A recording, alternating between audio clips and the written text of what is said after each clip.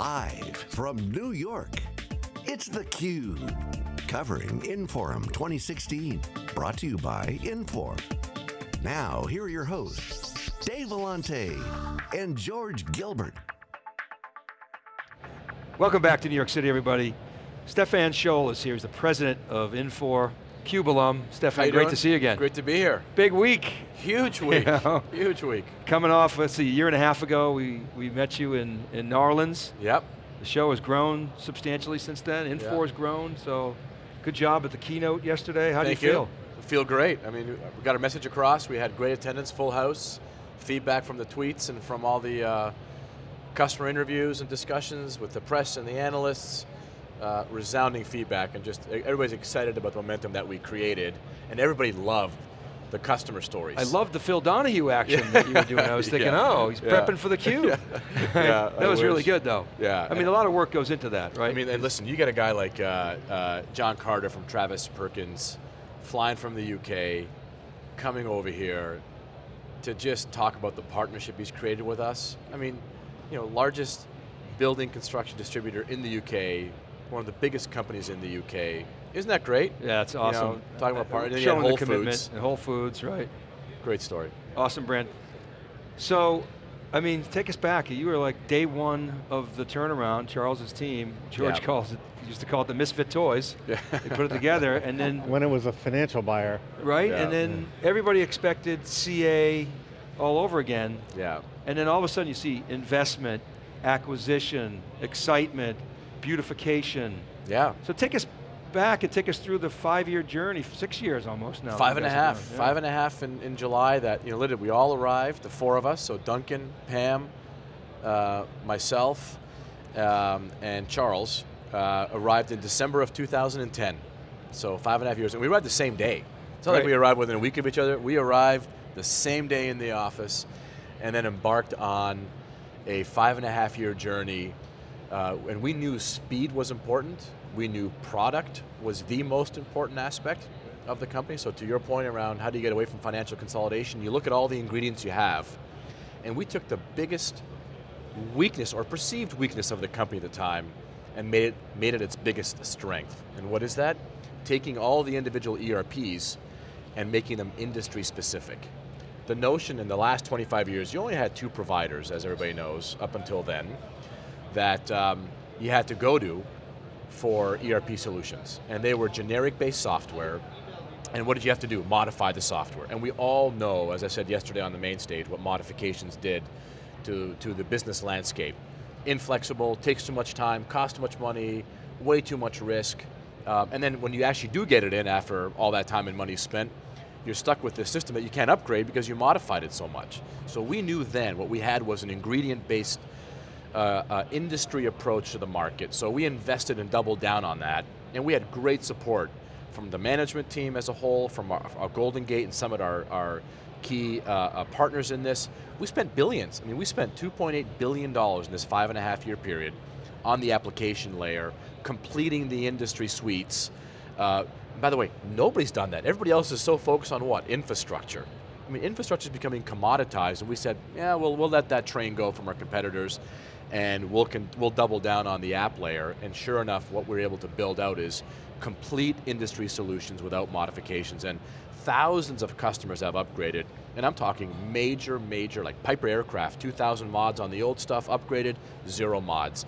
BAE, I mean, one of the largest companies in the UK, building F-35 fighter jets, Typhoon fighter jets, I mean, complicated stuff, no mods. Ferrari, you know, the story we've talked about for 4.5 years, most complicated supply chain I've seen in the business, upgrade with no mods to the newest systems. So that's one industry. 2 is usability. Hook and Loop, you guys saw all about that. We've invested a fortune in building out the largest design agency and enterprise software in the world 4 years ago. Everybody's talking about it now, but we did it 4 years ago. And then 3rd, as you guys saw in New Orleans, now almost 2 years ago, we ripped off the Band-Aid and said, infrastructure's commoditized, we're going to take industry-based software, easy to use software, and run it on a flexible, agile, extensible architecture called what? The cloud. Architecture of the internet. And we bet big, and we were debating between IBM, Microsoft on Azure, and we bet on AWS, and we said we're going to go all in on AWS. And we did that. So those are the three things that in 5.5 years have allowed us to almost double the size of the company. We added 18,000 new customers, 7,000 in the cloud. I said yesterday on stage, 5% of our business was cloud 3 years ago, under 3 years, call it 26, 27 months ago. Last fiscal year end was April 30th, 50% of our sales was in the cloud. So from 5 to 50, and our pipeline, biggest pipeline we've ever had in the history of the company.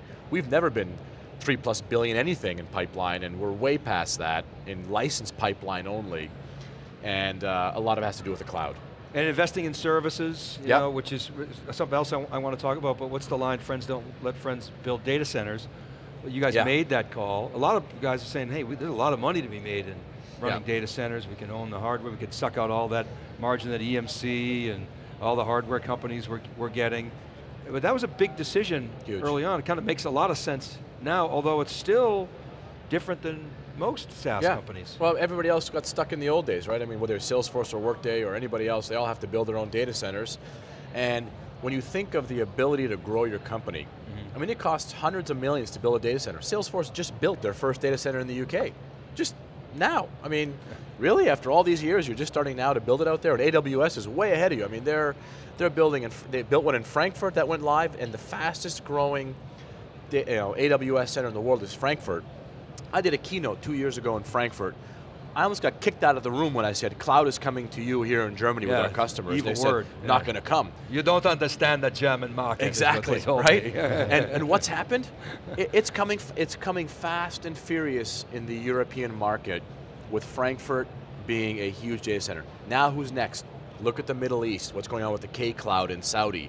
I mean, you're talking about billions of dollars of future opportunity where they're leapfrogging the notion of upgrading to on-premise systems. They're going all to the cloud. And our partnership with AWS is so unique. SAP isn't ready. I mean, all they have on the S4 stuff is the financials piece. Oracle Fusion is nothing, there's no content in it. So we're the only ones that really have the ability to take mission critical apps to the cloud. So we're fighting the HCM battle, and we're doing really well against Workday. We're doing really well on the Salesforce side with our customer experience platform. Everybody saw yesterday how complete that package is. So those are really good markets, but don't forget what we're going at. We're going after the biggest market segment in the world, and that's mission critical applications.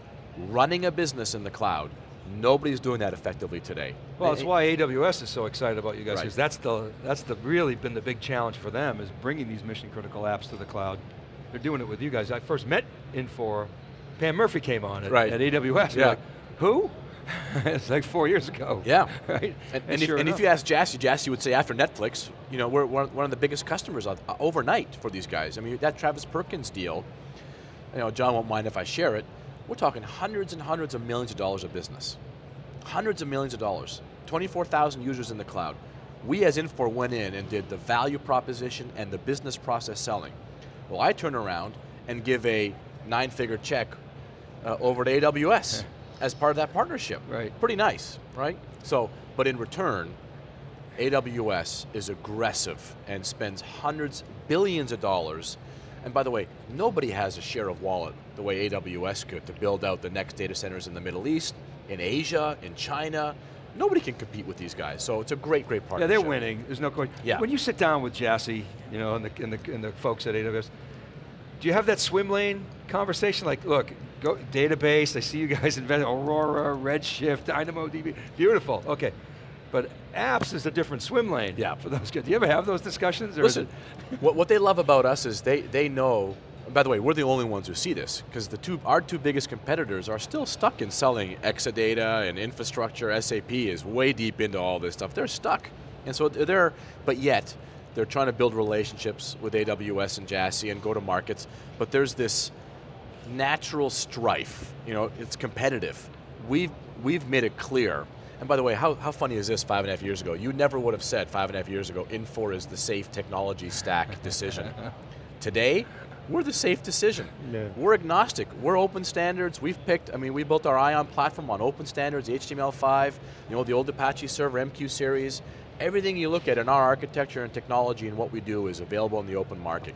So if, by the way, something else comes along that is going to be great from HP or from IBM, we'll certify on that too, right? Big difference from our competition that are still stuck in the old days of selling infrastructure. Well, because they want to put the stuff on their own cloud. It's big dollars. Yeah, it's big dollars, and they want to load the factory up. You don't care about the infrastructure factory. You don't care about the plumbing. Exactly right. It's not where you're making money. That's how we win, and that's how we're beating our competition. I mean, Travis Perkins, you saw yesterday, or Whole Foods, or Triumph, or all these great big brands. I mean, Gold Coast, the largest public sector cloud deal done in the world, in Australia, they're hosting the Commonwealth Games, chose us over everybody else because we truly have a cloud solution for them. And they saw nobody else have it, right? So, pretty exciting stuff.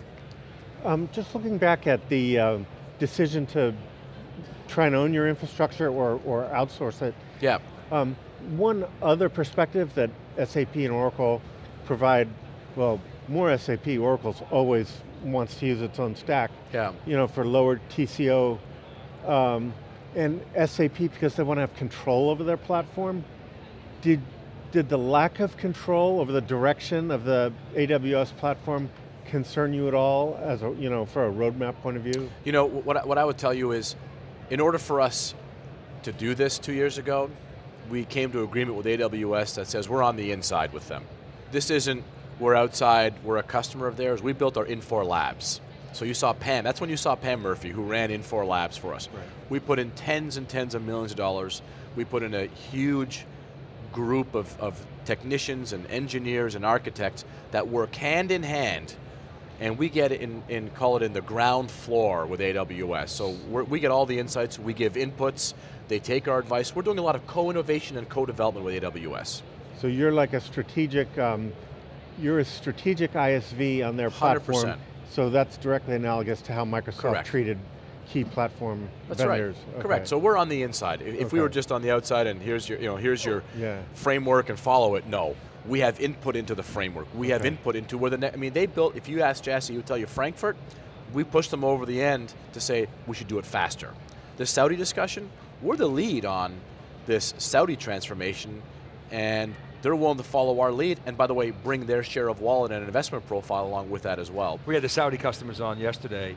Yeah. And we were asking them about the adoption of cloud and in that part of the world. They said, look, technology is technology. It's the same everywhere.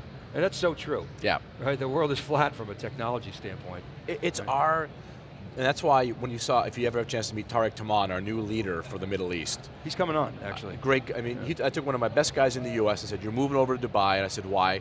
The Middle East is ripe for growth because they all did the same thing we just talked about. 20 years ago, bought one of the two big vendors, modified the hell out of it, and are now stuck, have huge cost challenges, right, with the depression in oil price. They're all trying to become more efficient. So now they're going towards what's the next chapter look like, and they're all leapfrogging, not upgrading Oracle or SAP. They're going to market, and we've seen RFPs for cloud-only solutions in the Middle East. We're seeing it in India. I'm seeing it all over Asia, Australia. So when you think about our solution set, partner with AWS, the security issue, you got major challenges with our competitors around running their solutions in terms of performance, in terms of stability, in terms of security. With AWS, all that falls by the wayside, and they're miles ahead of our competitors. Well, and we talked yesterday about this to those guys, and George and I have been talking about all weeks. It used to be you had known processes, but the technology was mysterious. So you needed, SIs and techno geeks to come in and do it. Today, the technology is very well known. Yeah. It's cloud, it's social, it's secure, whatever it is, it's there. The processes are unknown because big data, IoT, digitization, those are new territories for people. So you need a platform that can be flexible, cheap, and open. Yeah. As you're saying, the last thing you want as a software company is complex infrastructure. Right. You want to make it invisible. And think about the stuff we showed yesterday. That whole commerce cloud. that GT Nexus piece. Converged. You can't run that stuff on premise. You can't run our IoT platform and the whole digital. Think about running 9,000, standing up 9,000 core processors to get big data, to run your big data reports. There isn't a company in the world that can do that today, except for one, AWS. So even our competitors, forget whether they're going to catch up on data centers in different regions and solve the security issue. Now you're talking about what's the most important thing a big company wants? Access to information, connecting their entire supply chain, getting reports in advance of everything. That requires huge capability to run core processors that only AWS has access to. Well, what people are doing is they're cutting out the IT labor fat. Yeah. That gives them no differentiation, and they're saying, let's point that at digital, let's point it at IoT, let's point it at data analytics. I mean, you see this in your customer base because there's no value in that. Right. That IT labor of provisioning, storage, and compute. None. Exactly right, yeah. So do you see, you know, it's difficult for customers to rip out SAP and Oracle, but it's easy for them to ring fence them and to add what are perhaps edge apps to you. Yeah. Do you see that happening? Is that a part of your explicit strategy? Yeah. So here's the really cool thing that we did, and it actually goes back 5 years. So we started 5.5 years ago. What's the first thing we did? I mean, I was all part of, in the Oracle days, building the middleware application suite. IBM already had theirs. And what was the challenge then? Networks were slow and storage was expensive. So you had to build a very complicated API architecture, right? But when we came in 2010, the new paradigm was networks scream and storage is cheap. So we built our Ion architecture on the open standards of the internet, send an XML file across. By the way, don't send just little bit widgets and pieces of it, send the whole damn thing and send it every single time you make a change. So we built a really flexible middleware platform. So to your point, when somebody's looking to replace SAP, we do that a lot, by the way, but you know what? Leave SAP as corporate financials. We'll come in and help you on the manufacturing. We'll deploy Infor in the plants. We'll deploy Infor at your manufacturing sites, at corporate. We'll do the EAM pieces. We'll do the CRM pieces. We'll do the HCM pieces. And as one customer told me, a major telco in Mexico, well, so I closed my books on SAP, but you really helped me run my business better. I'm okay with that for a while. Because GL is GL is GL. If you consolidate in SAP, but I get everything else, the share of wallet in an account is pretty damn big. It's a great land and expand, Trojan horse strategy, whatever you want to call it, but another key part of that is the beautification. We make beautiful software, and we had Mark on from Hook and Loop, and we were trying to probe, and we did, I think, successfully. How is it, because anybody who's a Salesforce customer knows, oh, we're switching to Lightning, and it's like, whoa, and the experience is, you have to go deep into the product teams and become an embedded thread. Connective tissue is what he called it, of that product team. That's a cultural shift that not a lot of software companies are making. And so, to us, the key is now you're hooking them on the beautification of your software, their experience, the customer experience, the user experience. That's something that everybody talks about. It seems like your customer base is really absorbing. Well, and it wouldn't have been important if it's the same people using the software, the power users. But what's happening is they're realizing that I got to have a sales clerk who I just hired walking into my store at Travis Perkins or at Whole Foods or any other retailer. I got to give them an iPad and they got to service a customer. I can't send that person for a week to training. Oh, I got to get a guy in a manufacturing plant to tell me if I can actually source, pick, pack, and ship that product, all electronically. I can't send that person to China to training. So you have to build easy to use software that's intuitive, because you're connecting your entire supply chain, you're connecting all your employees, your suppliers, your customers, and if your software's ugly, I mean, you're dead. I got some heat on Twitter yesterday. I think it was your quote, the tyranny of the super user. Yeah. I said, Infor's goal is to decimate the tyranny of the super user. You're like, what do you mean? No, but look at this. I'm a super user. Yeah, I mean, look at the form screens of our competitors. I mean, they're still ugly today. Still today. Even for a few. Yeah, I mean, versus operationalizing. I'll probably get in trouble for this, but even look at Fusion, the next gen of Oracle. It's still a forms-based screen. I mean, that's not exciting. I think it's very hard. Like SAP, I think recently, if you took an inventory of all their screens, it's something like 250,000. Yeah. And it's not like they have a tool that can auto-generate something prettier. That's why sort of refreshing those, is a decade-long, process. And it's one code base servicing all industries in a forms-based environment. I mean, it's just, anyways. All right, we got to wrap. I'll give you the last word. Vision of the future. What do you see? What do you tell your customers as to your view of the world looking ahead? We believe that the business commerce network that applies to retail, to healthcare, to manufacturing, every company, getting our customers to take advantage of the digital disruption that's out there and using our global commerce network, using our suite-based clouds that we have.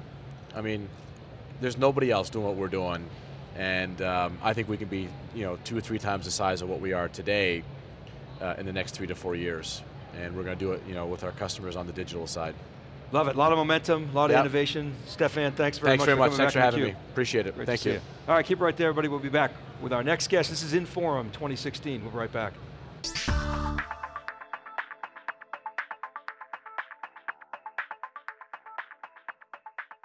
Sometimes losing a valued employee